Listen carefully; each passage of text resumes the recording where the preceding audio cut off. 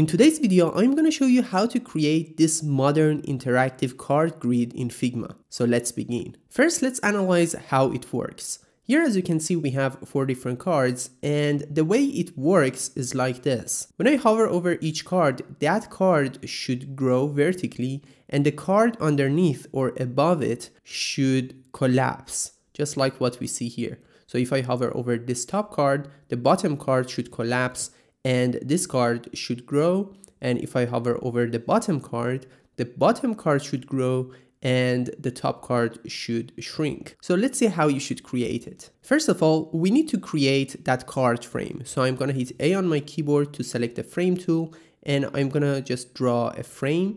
Then I'm gonna set the width and height to 400 pixels.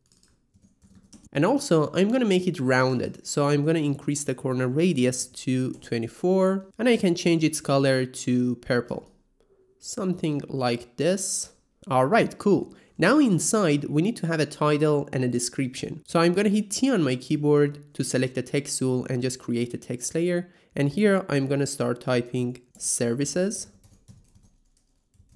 And I'm gonna increase the font size to 24, and I'm gonna make it bold, just like this. And right underneath, we are gonna have a description. So I'm gonna duplicate it, hit Ctrl D or Command D, bring it down. I'm gonna paste the text that I already copied. I'm gonna paste it right there, and I'm gonna decrease its width just like this. Okay, cool. The font size of the description could be 14, and the weight could be medium. I can also change its color. I'm gonna create a very light tint of the background color. All right, now I'm gonna select these 2 text layers, and I'm gonna add auto layout to them because I want to make sure that this card is fully responsive. So we need to use auto layout for everything. I'm gonna hit Shift and A to add auto layout to this. Here, the spacing between these 2 elements should be 8. That's fine. Now we need to select this main frame. All right, I can just rename it to card, and we are gonna add auto layout to it as well. So I'm gonna hit Shift and A, and as soon as I do that, it tries to hide the content inside. That's because of these resizing options. So once again, I'm gonna change the resizing options here to fixed width and fixed height, and I'm gonna set the width and height to 400, just like this. Next, we need to select the frame inside this one. I can just rename it to text. And I'm going to change the horizontal resizing option to fill container so that it takes up the whole available width within this parent frame, which is this card. And we should make sure to select these 2 text and also change the resizing option to fill container. All right, so far so good. Now I'm going to select the card, and I'm going to change its padding, the horizontal and the vertical padding, to 32. And we also need to put an illustration right here. You can use a background image or whatever illustration you want. Here I'm just gonna place a simple illustration, and later on I can just replace it with another illustration based on my needs. There it is. Here is my illustration, and I just placed it inside the main card frame. But here is the problem. Since I'm using auto layout, I cannot freely move it around. So what should I do? Well, we can easily fix this issue by clicking on this option, the absolute position option right here. As soon as I do that, this illustration will no longer be part of the flow. So I can easily move it around. So I'm going to place it right here. I can even scale it up. I'm going to hit K on my keyboard to select the scale tool and just scale it a little bit. And also, I'm going to set its constraints to right and bottom, because no matter how big this card gets, I want to make sure that this illustration stays at the bottom right corner. All right, our card is ready. Now it's time to select this card, duplicate it, hit Ctrl D or Command D, and move it right down here. It should be placed right below this card. Now I'm gonna rename this top card to top card instead of card, and the bottom one should be renamed to bottom card. We can also change the color of this bottom one so we can easily differentiate them. It's not necessary at this stage, you can change it later on, but I prefer to do it right now so I can easily see the effect. Something like this. You can change the illustration as well, the text, but that's not needed at the moment. All right, now we need to select these 2 cards and we need to put them inside another frame. But you may ask why? Because we need to make sure that these cards are responsive and we can adjust their height easily by just changing this value right here, the height value.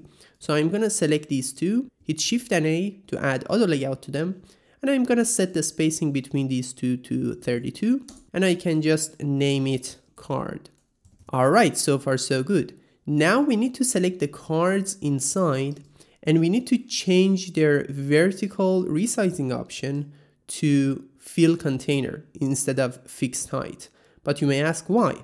Because as I said, these cards should be responsive. At the moment, if I just select this card and I try to change its height, look what happens. You see, I can scale it up, but nothing happens to the bottom card. That's not what I want. I want this bottom card to shrink when I increase the height of the top card, okay?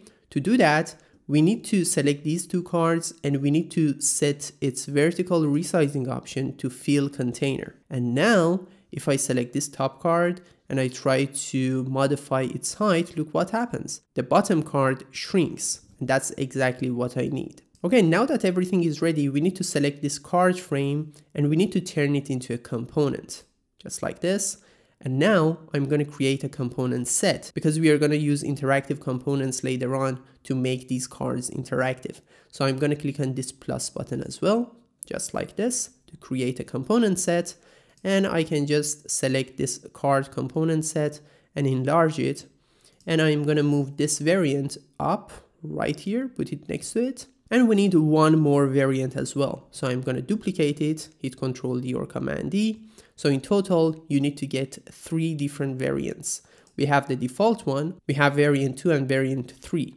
So I'm going to select variant 2, and here I'm going to change this property 1 value to top. Then I'm going to select variant 3 and just change its value to bottom. Now we need to adjust these 2 variants. So when I hover over this top card should grow vertically and the bottom card should shrink, right? So here, if I just expand this top variant, inside we have the top card and the bottom card. I'm going to select the top card and I'm going to increase its height, just like this. I'm going to set its height to 600. And also I'm going to select this paragraph, copy it, and just paste it a few times, just like this. And then I'm going to select the illustration, hit K to select the scale tool, and just scale it up, okay? So I'm going to set its width to like 320. I can just reposition it as well. And the next thing we need to do is to just select the illustration in the other card and just hide it. Just click on this eye icon here. Okay, so our top variant is ready. Now we need to make the adjustment to the bottom variant as well. So here I'm going to select the bottom card and I'm going to set its height to 600, just like this. Again, I'm going to just copy this paragraph and paste it a few times.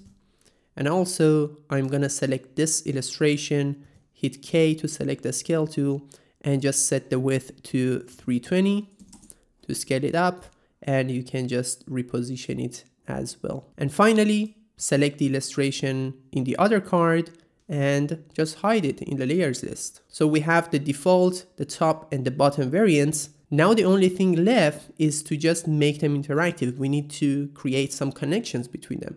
So here in the default variant, I'm going to select the top card.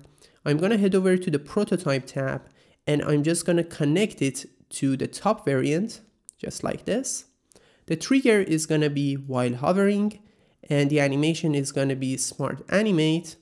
And here the easing method is going to be quick to make it a little bit bouncy. Next, we need to select the bottom card here and just connect it to the bottom variant and just repeat the same thing. The trigger is going to be while hovering, smart animate, and quick.